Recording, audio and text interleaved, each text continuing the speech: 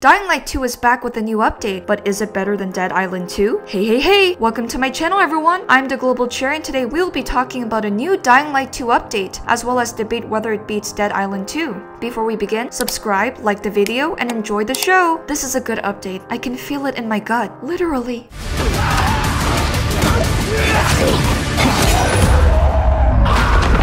After watching people slay zombies in Helle, Techland seemed to be influenced by Dead Island 2 and adopted new changes of their own. Their gut feeling update is what brings the community back to Villador, as it tackles Gore with 100 improvements, making the combat more satisfying. You can take your anger out in a healthy manner by dismembering your enemies, hacking their limbs, cutting them in half, and enjoy seeing every single detail of damage you do to them, like a zombie's skeletal structure or its brains. Techland has also made adjustments to sound design, enabling the infected and people to react with different noises to your hits, such as hissing from damaged lungs, did a blunt force. You can brutally cut volatiles in half or create a domino effect, like a goon knocking another biter with its hammer, which sets another infected on fire. If you're a percentage related to me, now is probably a good time to click off. In an RPG game, have you ever found a bunch of gear pieces, but when you wear all the pieces you look like a randomized sim character? Well, thanks to gear transmog in Dying Light 2, you can wear your gear, keep the stats, and look stylish at the same time. Techland has also added a new weapon crafting system that allows pilgrims like yourself to find and upgrade 37 blueprints throughout Villador from secret locations or quest locations. Through a craft master, you can also upgrade those blueprints and increase the rarity of your weapons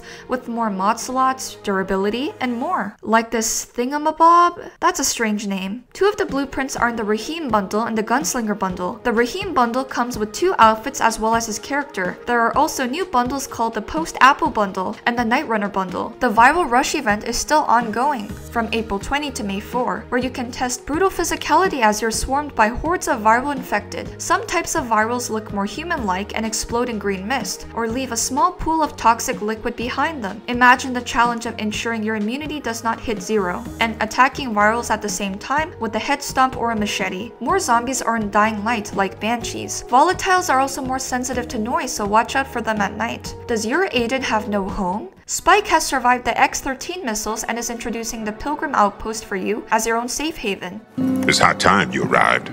You can rest, refill supplies, refine weapons, craft exclusive weapons, items, or specialized tools, and activate bounties. While achieving all the bounties, you'll advance your reputation rank, allowing you to receive Pilgrim tokens. You'll use the Pilgrim tokens to spend on various goods like in-game loot boxes, skins, and much more. One bounty refreshes every day, and another bounty refreshes every week. The bounties are divided into 4 categories: combat, equipment, movement, and other. And there are 6 bounties available every week. You can complete bounties in Dying Light to earn rewards in Dying Light 2, and the other way around is applied. What are you waiting for? Get to the outpost, Pilgrim! Head to the outpost, Pilgrim. There's also the hotfix update 1.10.2 with changes like co-op players no longer getting stuck on the please wait communication error, number of enemies from Viral Rush no longer blocking story progression, fixing an issue with mods, weapon slots, the far jump skill, game crashes, and other changes. Although Dying Light 2 has gotten better, here's an important question. Does it beat Dead Island 2? Seriously, tell me because I want to know. To simplify Dead Island 2, you play as one of 6 slayers to survive a zombie apocalypse in iconic locations within Los Angeles. Each of these playable characters have unique personalities, quips,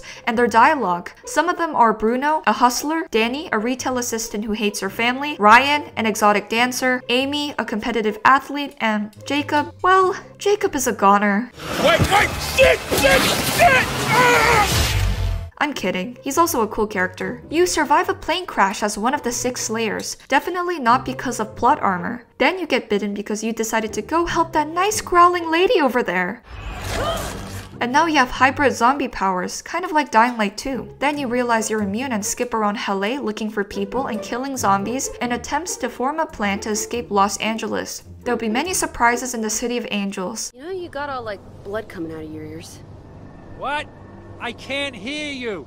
I got blood coming out of my ears. I I think his ears are bleeding. Dying Light 2 and Dead Island 2 provide different gameplay experiences to people and have their strengths. Dying Light 2 focuses on the traversal aspect of its open world game, allowing you as Aiden to parkour around Villador freely. Dead Island 2 does have limited locations, but the unique areas are well contained with Beverly Hills, Venice Beach, Hollywood Boulevard, and other locations. Both games are vibrant, colorful, and beautiful, but they do provide a different atmosphere. For Dying Light 2, Villador is colorful but lifeless, as no life exists on the ground, but a life is built on the rooftops. In LA, well, everything looks lively except the zombies. Dying Light 2 focuses on its storyline with decisions and consequences, despite lackluster writing from time to time. Although I really did enjoy playing as Aiden Caldwell, going on his pilgrim journey and upgrading skills on the skill tree to get him to do awesome parkour. I like the Dead Island 2 characters too, but it's mostly because of the skill cards and abilities they possess. Sam B will always be my favorite Dead Island character no matter what. It's a no-brainer. No pun intended. Dead Island 2 may have a mid-story on the outside, but it does offer a fun and over-the-top experience for their players, especially with their flesh system, allowing the game to be as gory as possible. You can see your bloody fleshy masterpiece in clear detail, and it's somewhat horrific, but you can't look away. Their variety of zombies is also pretty impressive as well. Scared of clowns? Deep Silver will rekindle that fear by giving you a zombie clown. No! Climbing on the ride! Scared of bridezillas? Dance with the bride zombie.